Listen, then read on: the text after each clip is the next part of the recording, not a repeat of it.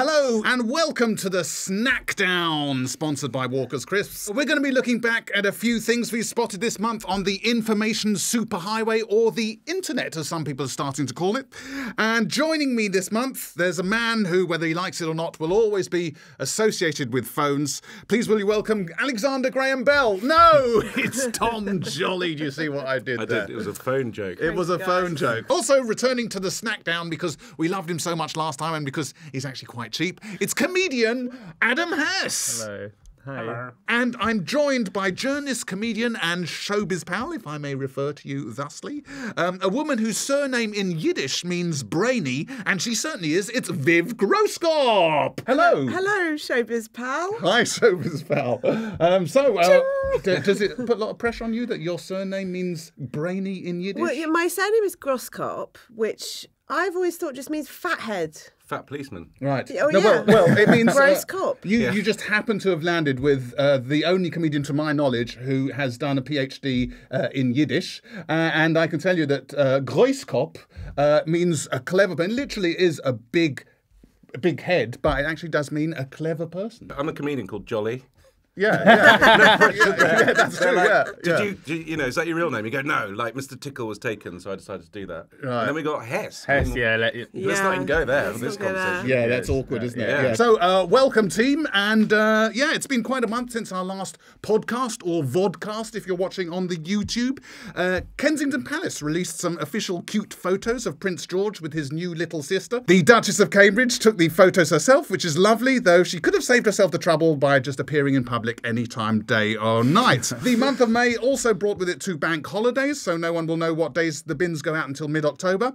And festival time is upon us. Just remember, if you didn't manage to get tickets for your favourite festival, then you can recreate it by putting your TV in your neighbour's garden, standing in the rain right behind a complete stranger with his girlfriend on his shoulders, and weeing in a bucket for 3 days. And thanks for your supportive laughter in the studio. It was quiet. Yeah, it was really quiet. We were listening You were hard. pitching to them, not us, really. I felt. That's it. But now it's time to look at some stuff on the internet in Inside the Packet. You see, it's everything is so crisp-based. clever. Yeah, we do it very subtly, No, but great. it's been a bad time for GCSE exams this season, many of which have received a U or an F or whatever you get when you fail nowadays. First, there was the chemistry question. I don't know if you read about this. The chemistry question that asked what the chemical formula for lime scale was. Do you know what the chemical? Calcium carbonate. I think you're absolutely. Wow, absolutely. you haven't lost your beans. Yeah. no beans. Very. How would you possibly know that? Like, everyone knows that. Because he's only He's 17. ahead. He's Oh, only you probably just remember He's stuff. just Yeah, finished. I It probably just comes straight out the exam. So yes, congratulations. It is calcium carbonate, and what that the chemistry exam did is that they asked the question, "What is lime scale?" And then the very next question they said, "Lime scale is calcium carbonate," and then explained some other question. So do you see, it was too easy? Yeah. Did you not read about But maybe that? that was just to give, see if they were concentrating. Or a bonus question for turning up. Yeah. It's so easy not nowadays. laughing. But that brings me to the point that should exams be more about life? I was never taught, if you're ever given a name badge, don't put it right in the middle. You look mental. No one said, it's got to put it there, otherwise... But you're pointing to your right breast, whereas surely you I'd wear a put it name on the badge left, on the left I'd breast. absolutely put it on the left, yeah, always. Whoa, speaking... I mean, it is weird to put it on the middle, but a name either badge... way. You go left, yeah. Either way. No, not either way. This is... I mean, a name badge in itself is weird. Anyway. This When is- do you need to wear a name badge? This is so Orgy. weird. Like, I'm okay. a more serious breast owner than anyone else around this half table. No one's going to quibble with that. But Carry on. I've never worried about which side it's on. Well, that's maybe why people don't talk to you. But would at you social functions. imagine now you're Obviously, being given a this is name fine. badge? Which side do you put it on? Come on, just I Yeah. think I would put Of it course, here. you put it on your left. on your left, breast. like normal But people. look, I'm pointing higher up. Look at than him you. now. He's high gone up. left. Yeah. I've gone You're higher right. up. Well, okay, what if it was... You're flip-flopping. What if someone gives you a sticker? If it's a sticker, Left. and you put it on, Left but they breast. give it on your left hand. They put it on your left But they hand. don't give it to you. But you got You a drink take in it. that. You got a drink in that one. So here's your name But I badge. don't have a drink in my right hand always. Exactly. So you put it in your left hand. Yeah, put it there. Cross over. Wow, do you guys why go would you to cross functions over? where you get given drinks? This is Yeah. And name guys badges. are so And We're keys. so posh. Things have changed. When I mean, I know O levels and GCSEs that's changed, but we always had a year off, not a gap year. And I don't know. Year out. Year out. out. Yeah. Yeah. Out of what? I I'm don't know. taking But a year I'm out. year Out of the out. country. I'm taking a year out. man. When did it become gap year? And also, we never used the term uni. When did people start saying uni? Uni came from Neighbours. Yes. I absolutely Yes. understood. Yes. Don't point. You're too young. No, It was uni. toadfish. This is Toadfish. Toadfish. Had Well, a I radio know show. Toadfish is. I'm This is going way to uni. before she got. I'm going to uni. I'm going to uni. It was exactly where it came from. Okay, Yeah. so that would make sense That'll because clear that that was up. I was can go already. now. I did. I know that one. Everything has come full circle for me in exams now because my father, retired, has become an invigilator. So he is now being He's gone on the Mr. other side. Authority Right. amongst these poor kids who are just trying to take their exams, and he just loves psyching them out. So he walks around the room really, really slowly, has a whole system of rearranging pens in an irritating way, and then he gets the paper and he stands near people and goes, "It's just so easy." That's great. Does he behave like that at school now? At home now? Oh yeah, he's always. Does he behaved invigilate like- now at home? At mealtime. Yeah. We're just walking around going, peas, peas. So tasty. So tasty. Great. Well, thanks for that. That's exactly. that is how we end that bit. Good so, link. however we've done, whatever bit we end in. When do we get the results? I'll let you know. Now for something I'm really excited about that came out this month. So I am getting on a bit age-wise, but I like to stay healthy. I like to feel that my body is my temple. Unfortunately, that temple is now the Acropolis. So it's good news to me that the dad bod... The dad bod is apparently in. So if you've not heard about this, the dad bod is described as, in one article, I'm reading out the quote here, it's a nice balance between a beer gut and working out. It's like if you've got the sort of body where you're just borderline thinking, well, I want to go swimming in the sea, should I wear a T-shirt? Then that is cool now, apparently. Have you heard about the dad bod? Is it starting to get hot in here? Is it, does it excite you, the dad bod? The actual dad bod, I love. What do you Love mean a bit of a dad? The actual dad So, bod. you have to the have had physical children, thing. Well, no, just any kind of dad bod as described, I love. The concept of the dad bod, I think, is evil. Because it's making men feel the same insecurity that women have been made to feel for years. But Because saying when- we're great. how do you feel about the dad bod then, Dom? I've had a dad bod since I was 16. Really, I'm a barrel on sticks. I'm now down to average dad size, I think, and I'm good now. But I walk 2 hours a day with my pig. It's not a joke. Right. So What's your George pig called? Clooney Well, used to have a unfortunately, pig. I adopted him because from Cheltenham, so he was already called. So he's not actually biologically yours. No, but I mean, I didn't Now have. that I is a didn't. dad bod. I didn't have naming rights, and he was already called Wilbur, which I think is the pig from Babe. So it was a bit annoying. I wouldn't have called him that. And I suppose in a way, the pig and I have similar bodies, so we hang out by the pool. Do you take the pig to the pool? I That have sounds pool. like a euphemism. Is that not a euphemism? I have a of going to pool, the and toilet? my pig swims in my pool, and my wife is not happy with it. So at your all. pig swims in... Pigs swim, and they're really your do pool? So. Yeah, You yeah. have a pool? I do have a pool. Yeah, Wow, well done, man. Yeah. I do. Yeah. Yeah. I'm rich. I don't think you have to be rich to have a pool. I didn't say how hole, big the it's a pool wet was. hole, isn't it? Thanks for that. That was fun. Did we pass? That's so far so good. But it was another thing that went out this month. It was a website that you've put a picture of your face in or anyone's face in, and it told you, it analysed, it goes analysing, and then their little box appears telling you how old it thinks you are. What is this for? Really stupid people who don't know their own age. Yeah, there are other ways of working Just it look out. in your passport. If you have lost it's your how- birth certificate, Hello. we can help. It's how old you look, I think. Well, I put a photo of myself into that thing. I think I failed it because it picked up on a crease on my shirt, thinking that was the face. No, that'll be your name badge. That's where you weigh on it. Oh yeah, it doesn't work. You put it on the left. It's It's on the crease. Mine, I'm depressed to say, got me absolutely right. It got my age 26. okay. Really? Yeah. No, it got me absolutely Did right. you do it? Yeah. Why? I've never But seen. for this, I didn't. I'm not that shallow. Oh, but you've I done did it ours, for- yeah, haven't Have you research. done all of them? Will I you have- say what? Oh, here we go. Do you want to know though? Yeah. But I hang do, on, what yeah. photos did you use? I used your Twitter profile. Oh, well, I'm in photos. trouble. Yeah. Are you all right? You all right for me to tell you Yeah, to reveal I think the mine results? is really heavily airbrushed. anyway. Adam, yours came out as 27. Is that your age? It was then. It was then. Yeah. Right. Okay. So 26 now. 26 No, that is not That's my, all that is not my age at all. That's not Nor your was age. it the age of the photograph. I mean, I should say that people have been putting all sorts of things in it, like celebrity bottoms. So God.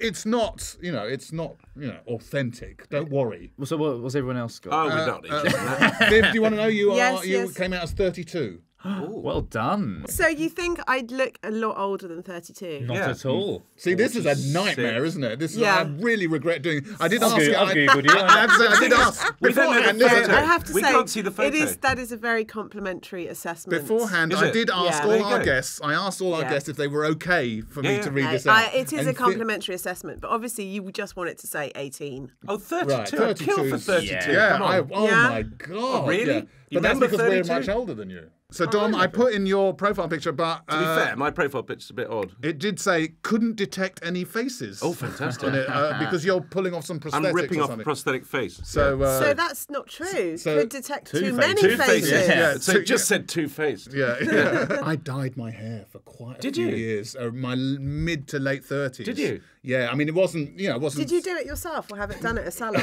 No, I had it done at a salon. It was. What? It was. That is so hilarious. God, It was that's amazing. terrible. What I can colour? say it now because I've moved on. Did they colour? put- I hated aging so much. My so-called natural colour, so that just to funny? get rid of the grey, which. And what terrible excuse would you make up to the hairdresser? Because I bet you didn't No, say it's because I'm vain. they have a whole queue of men of my Really? age who are doing that. Is there like a code? Like I'm here for the. And the terrible thing is that it would be great for about 2 or 3 weeks, or it look a bit painted on black then. But then there'd be a sort of beautiful period, 2 or 3 weeks of absolute perfect. That guy hasn't got a grey hair on his I head. mean, I don't know and you, then but it would, I don't see you as that. No, I'm very. I just struggle with aging, and then it would go orange. The grey hairs would come out as little orange hairs, and then it was like, that's just the dye. I don't know. Sunning. Yeah. When boy bands used to get highlights, I got some highlights. Those are the days. How old are you? That was in the 80s. No, back in my day, it was having like when Blazing Squad were all the Blazing Blazing Squad? Yeah. Blazing Squad? They were like 50 They of would get them. highlights, and I was like, I want to be Kenzie, so I got some What? highlights. I went to the shop, I went to the hairdressers, Blazing and got highlights. And on my way back, a friend of mine just saw me in the street, and he said, "No, you can't come on the lad's holiday looking like that. We have to dye your hair." So he bought me some black hair dye and dyed my. It was it's a very intimate moment. Dyed my hair black, but then by the time I had the holiday, my hair was just a weird. I looked like Edward Scissorhands. Yeah. It was like perfectly black, but it was too black. I love just Viv's hair right now. Yeah, I'm not being Thanks, rude, but Tom. but I really do. It's David Bowie. I You love probably your don't dad. remember. I love it's your like dad bod. it's like Mulder and Scully here. The tension. David Bowie low cover. You're doing the David Bowie Man Who Fell to Earth thing. He was in Extras. What? Yes, he was. No, the guy Well from done. Extras. The guy from Extras. David Bowie. David Bowie, Bowie is now known as the guy from Extras. I think he was doing a I'm a young person joke. Okay. Yeah. Or German. Whereas Blazing Saddles. Blazing Squad, not Blazing. Blazing. Like, I'm Kenzie from Blazing Saddles. This is Just on the show. Oh yeah, I'm down with the youth. Thanks for that. Thanks for that one. So, moving on, this month also saw a couple of new Twitter accounts and some articles on the internet about holiday complaints. I think it's the time of year. I got a couple of samples here. This is quite a good one. It took us 9 hours to fly home from Jamaica to England, but it only took the Americans 3 hours to get home. Oh, come on. It's not real. That's just... You think that's made up? Yeah, it's just some Something's idiot made up making on the internet. Yeah. What about this one? The brochure states, no hairdressers at the accommodation. We're trainee hairdressers. Will we be okay staying there? What? Listen, That's just a bad joke. These aren't real. Come on. this complaint has to be real, okay? So there's a person who complained to police. I've seen this on 2 sources. Oh, that's got to be right. So it's got to be right. Yeah. One of which probably copied the first source. Never Yeah. mind. A person who complained to police that the staff had locked her into her hotel room overnight because she got confused because the do not disturb sign on the inside of her door she thought was put there by them to keep her inside the room. This woman is supposed to have thought that do not disturb referred to the world outside the hotel room. What she was told not to disturb the world. Yes. But I don't That's believe. quite a brilliant concept. I don't believe anyone who infers. That's amazing. Right, philosophically, Yeah. she could just sit there No going, I way mustn't that- touch anything. No way that anyone stupid enough to make that mistake can even read. I hate traveling. I hate airports. I mean, I hate being late, I'm so paranoid about being late to an airport. My ideal holiday would be getting to the airport a week early, flying, and then staying in the airport for a week so that I make sure that I'm there for the flight back. I'm just so neurotic about it. But that sounds to me like you enjoy the flight so much you don't want to miss it. No, I enjoy the flight because I've made it. I've got on there. I'm with you in this. I will come and live with you in the airport. I've travelled with people who I like being early at airports, and I have blown them out of the water. I've gone, geez, you have a problem. I once had to catch a flight to China. Oh, right. Because I'm also quite rich. Because you're rich, and I was travelling with a friend who I did not know was the opposite. She would do everything to avoid going to the gate. Buy a magazine in this shop, buy a perfume, buy some champagne, because it's £3 cheaper. Was she one of those people it's like, my bag's on board? Yes. Nobody's going anywhere till I arrive. She's kind of right in that. But why it's do you rush psychotic. to it? It's psychotic. Look, it's like people that the plane lands, they all jump up and stand, get their bags out, and then just wait for 40 minutes like hunched. Whereas I do the cool... Just sit and go, we're all going to leave. And there's always someone at the window who's like, but I must get my bag and stand. It's unbelievable. And then you get on the plane. I mean, it's crazy. I understand that being silly, but the idea of missing the plane, I just as soon as the gate is there, I'm get another plane. Legging. What? Yeah. What are you doing? Oh my God! What? Oh my God! But I get there early, but not because I like the airport experience in the sense that I think airports, like when you're thinking about travelling, you've got other stuff, you've got real life you worry about, and when you arrive somewhere, you're sort of in that. But when you're in the airport, sort of limbo. It's limbo. So money doesn't matter. Like you go and you just buy stuff because I'm going away. Like, I'll deal with bills when I come back. I am like you. Once I'm on the plane, I'm already thinking about catching the flight back. Yes. Oh, brilliant. Do I need to have already been checked in for that? Yes. Because now you do. Yes. So already I'm travelling a week later. Is it just planes or all travel? Like trains? Yeah, I mean, slightly nervous, but obviously there's more pressure on a plane because if you miss it, then you're shot. Well, I don't know what it's like. Have you ever missed a plane? No, God, no. I have once been very close when I did a 4 hours? No, they wouldn't let me. There was a connection in Mexico City. They wouldn't let me on the plane, and I needed to get because I'm rich, and I needed to get on that plane to get home, obviously, and I ended up literally, and this was when I was on the telly quite a bit, literally begging on my knees, crying, going, "Please, you've got to let me on the plane," as all the British people were boarding and going, "Isn't that bloke on the telly? Let me on the plane, please, I'll do it." And they did let me on the plane. But the other people were boarding. Yes. Why were they stopping you? because I hadn't got to the gate. Yeah, they've seen some of my work on the TV. I hadn't got in time to the gate to then. I don't know what it was. I can't remember, but it was just like it was very traumatic.